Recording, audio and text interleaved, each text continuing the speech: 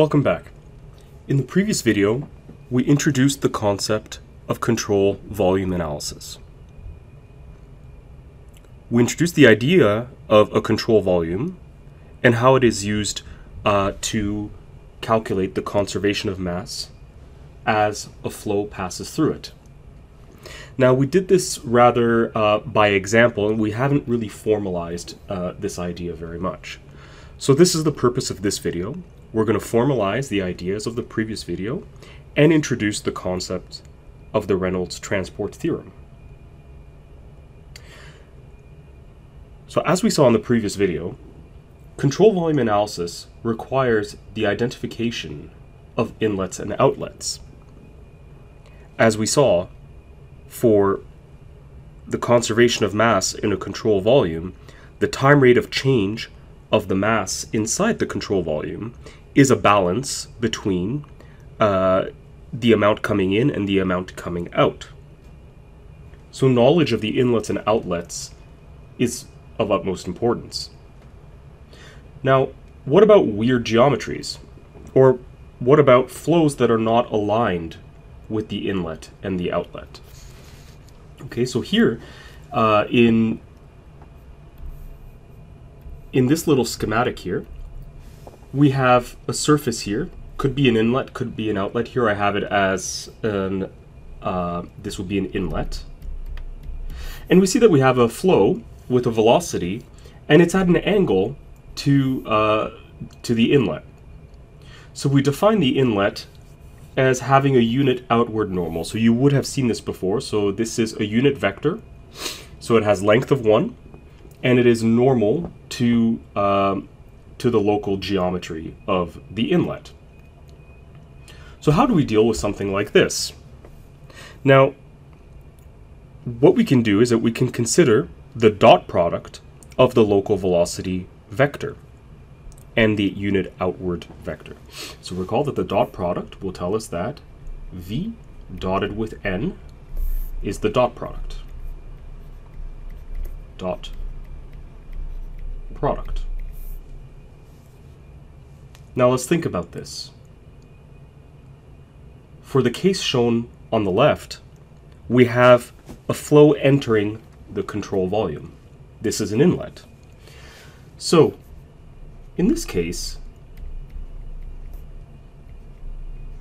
the dot product will be less than 0. Okay?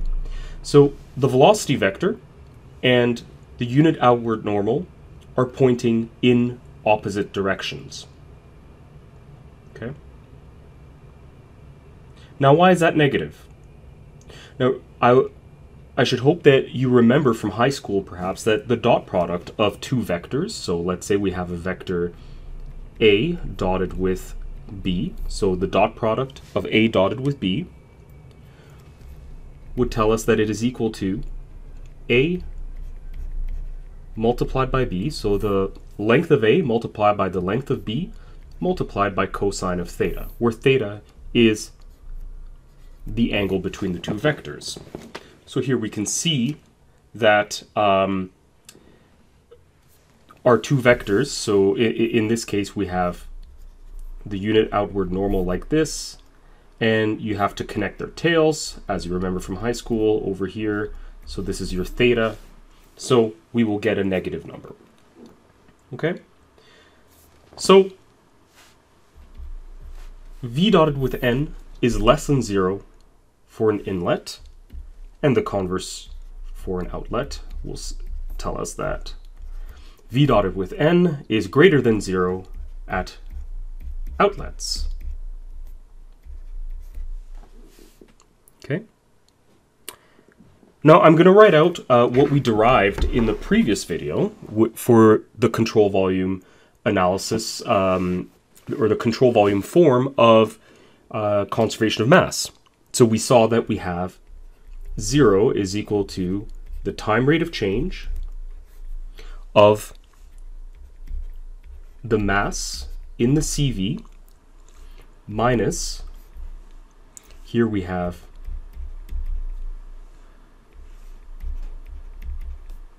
the mass flow rate in and the mass flow rate out. So this is what we saw in the previous video. So again, this is the, I'm going to call this the accumulation of mass in the CV. And I'm using the word accumulation rather loosely. You should not only think that it means that it is increasing in time, but it could also be decreasing with time. And this is the mass flow rate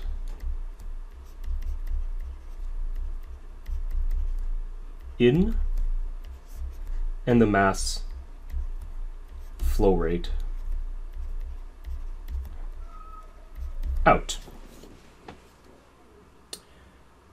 So as you can see, just rearranging, we would see that the accumulation of mass in the CV is equal to the mass flow rate in minus the mass flow rate out, which makes intuitive sense. So now using our dot product notation, we can express continuity or conservation of mass as follows. So we would say 0 is equal to the time rate of change of the mass in the CV. And so we just have a much more compact form. And this is what this says here. This is a closed surface integral. So it's a surface integral. And this is the notation. So what we're saying is that we're integrating over the entire surface of the control volume. Now, obviously, if there is no flow going in and out of a certain surface, such as a wall or whatever, then, well, that portion of the integral is 0. Okay? But what we have here is the density multiplied by the dot product of the velocity multiplied by the unit outward normal, as we saw at the beginning of the video. And so this form here of the conservation of mass is equivalent to this form here. Okay? It's a more compact notation, and it allows us to consider a bit more complex flow situations, such as when the velocity vector is not aligned with the inlet or outlet. So what this says, this v dotted with n, is the projection of the velocity in the direction of the inlet or the outlet. So in this case, over here in this schematic, it is really only the component of the velocity in this direction. So it's only this one over here that actually enters the control surface or the control volume. Okay, this tangential component over here is inconsequential. And this is what the dot product does. It projects the velocity vector v in the unit outward normal direction. Okay? So this is a compact form, and this one is good to know. Now, again, all of this was kind of done by sort of by example, right? It hasn't really been formalized. So we're going to formalize this with the introduction of what is known as the Reynolds transport theorem.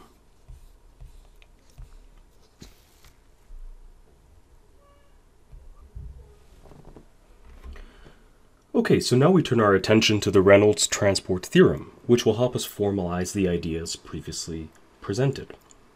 So this generalizes the control volume procedure for other conservation laws. Now, I'm not going to go through the derivation of the Reynolds transport theorem, but it is available in most textbooks if you're interested in knowing where it comes from. Okay? So the starting point is identifying some property that we are interested in. Okay, so again, Reynolds transport theorem is for conservation laws. So we have conservation of energy, conservation of momentum, which is, fundamental to things like Newton's second law. We have conservation of mass, etc. So these are the properties that we're talking about.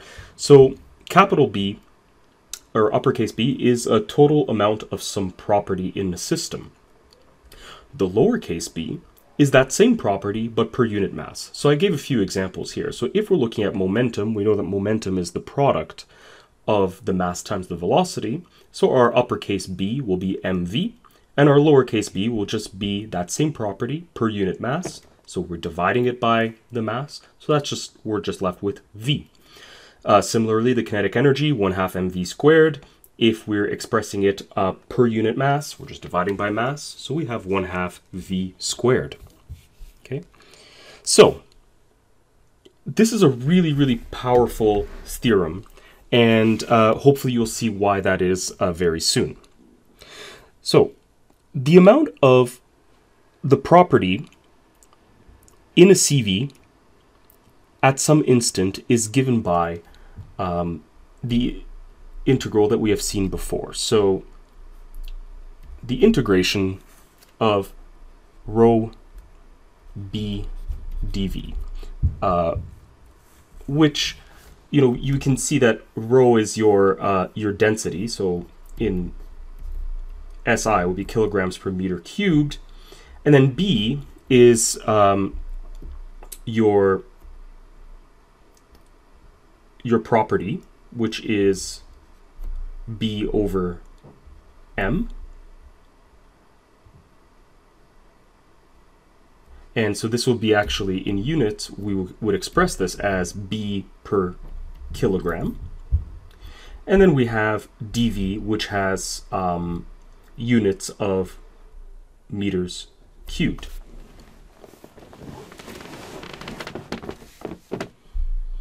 Okay, so as we can see here, what we are left with is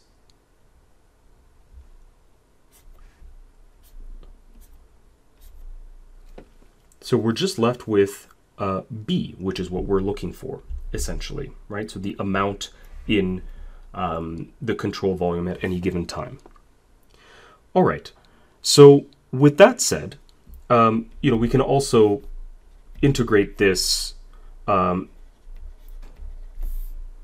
the property per unit mass, and then we're going to multiply that over all the differential masses in the control volume. Okay, so the Reynolds transport theorem, Reynolds transport theorem gives us the following. It says that the time rate of change of our property B is equal to the time rate of change of that same property per unit mass in the control volume plus the surface integral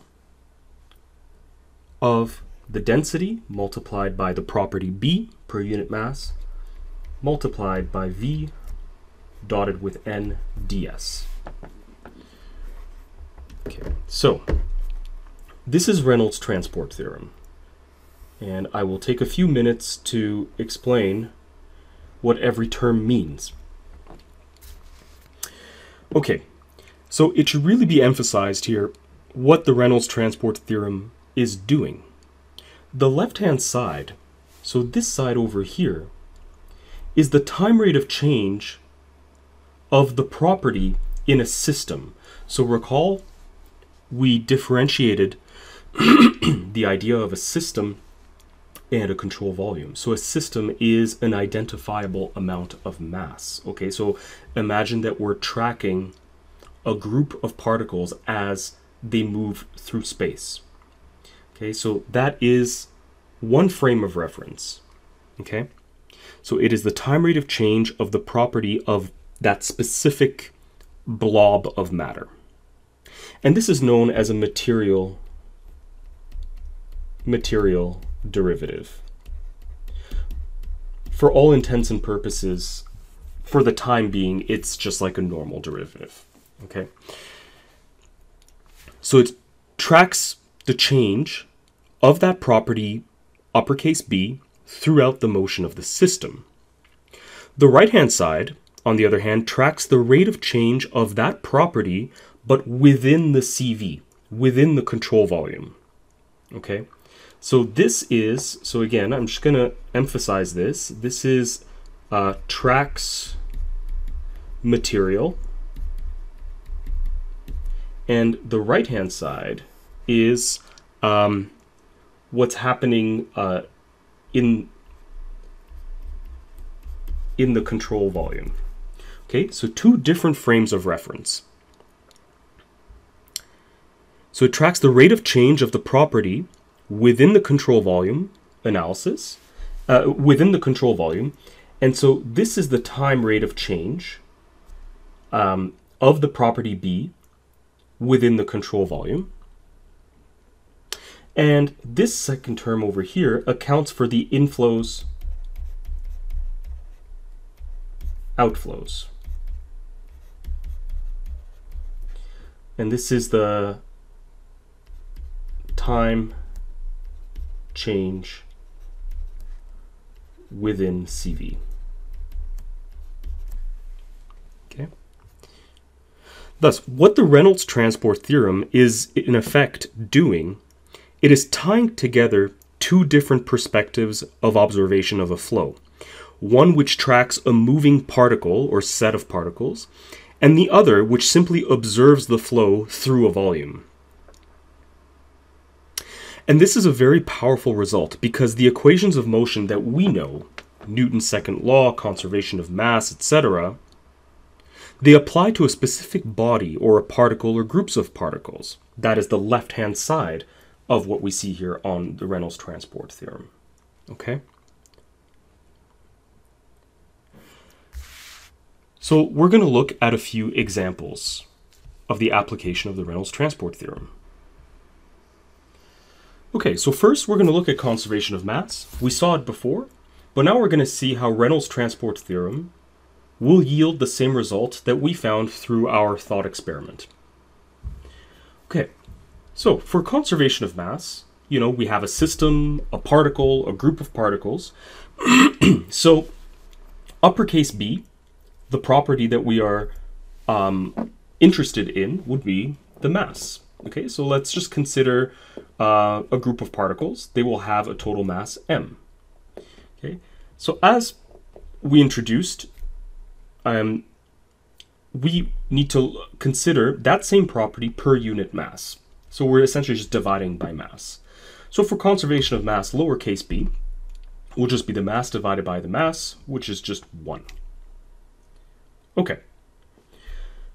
So now we turn our attention to the definition of the Reynolds transport theorem. Now again, our conservation laws, they apply to specific particles or groups of particles. They don't apply to volumes of space, which is essentially what a control volume is. So, conservation of mass for a particle, it would make sense that the time rate of change of our property, which in this case, it would be dm by dt, it should be equal to 0. And this is just by definition, right? You can neither create nor destroy mass. So hopefully this makes sense, right? So if we're tracking even just, let's say, one particle going through a control volume, that particle will not increase in mass or decrease in mass. Okay? So this would suggest that the left-hand side of Reynolds transport theorem should be equal to 0. Now the right-hand side will be equal to the time rate of change of the integral of the density. Now we're going to multiply it by, so as you can see over here, we have the lowercase b, which in this case is just 1. And then we multiply it by dv. So this is just the time rate of change of the mass in the control volume, because the product of the density and the volume is the mass. So the time rate of change of the mass in the control volume plus the surface integral of the density multiplied by lowercase b, which in this case is 1 for mass, multiplied by v dotted with n. So the projection of the velocity onto the unit outward normal, multiplied by the differential area, ds. And this is exactly what we saw earlier on, conservation of mass in control volume form. Okay, so the time rate of change of the mass is equal to the mass flow rate in minus the mass flow rate out. And this is what this is saying. Okay, so and again, right, we can see this because this V dotted with N is going to be positive for an outlet, negative for an inlet. If you just rearrange the equation, then the time rate of change of the mass is equal to the mass flow rate in minus the mass flow rate out.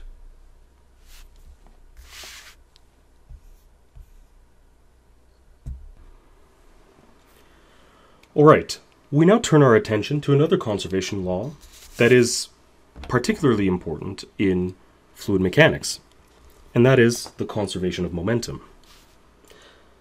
So momentum is the product of the mass times the velocity vector. So momentum is a vector in and of itself as well. So for use in Reynolds transport theorem, we're also interested in lowercase b, which is the property per unit mass. So in this case, the momentum per unit mass is just the velocity vector v. All right, so we're going to turn our attention to how this is going to apply to Reynolds transport theorem.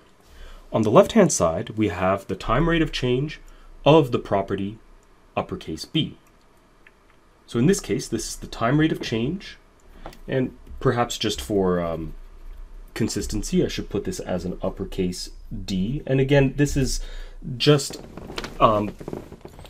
it's just a notation to specify that this is what we call a material derivative, but again, I just want to state that this is just like a normal derivative, okay? So it's the time rate of change of the momentum. Now, I would encourage you to take a pause here and think, what is the time rate of change of the momentum? Okay. So, Newton's second law states that the time rate of change of the momentum is equal to the sum of the forces. So the sum of the forces is equal to the time rate of change,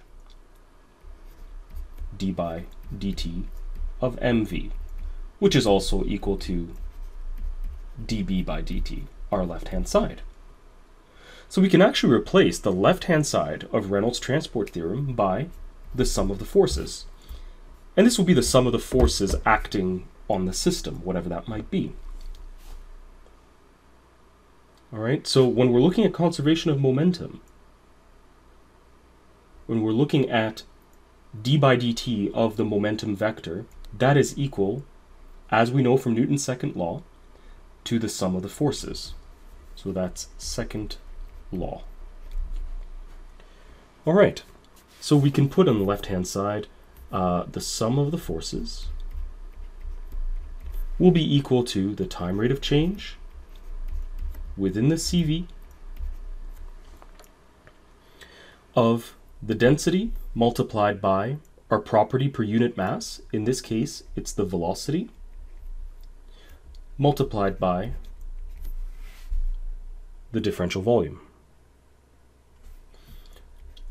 plus the surface integral of the density multiplied again by lowercase b, which in this case is the velocity, multiplied by the dot product of velocity and the unit outward normal, ds. Now, probably for most students who have not seen this before, you're probably feeling a bit overwhelmed, and that's okay. This is actually going to become much clearer once we start looking at some examples. Okay.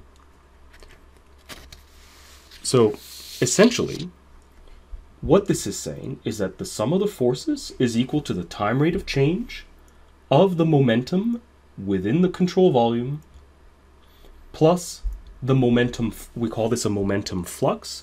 So the amount of momentum being transported into and out of the control volume.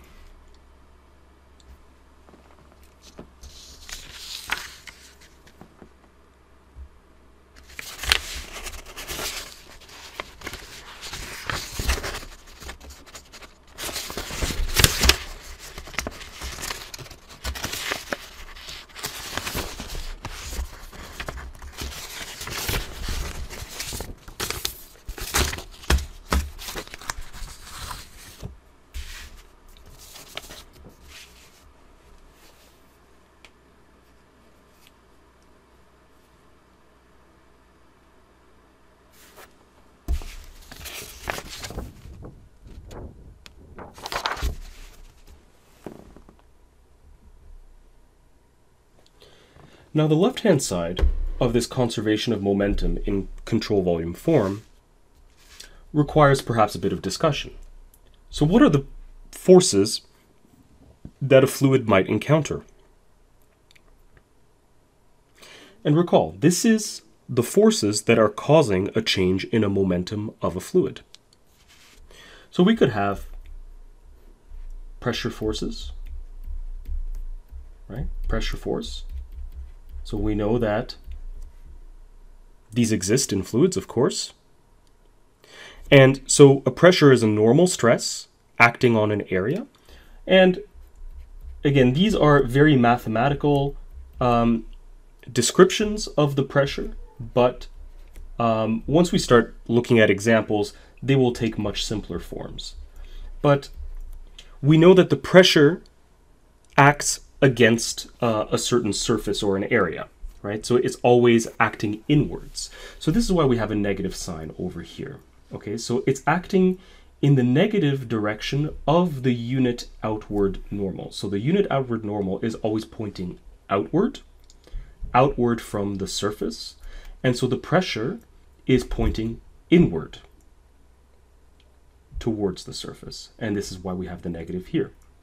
And so a pressure is a force per unit area. So then we're multiplying it by ds, which results in dimensions of force. We have viscous shear forces.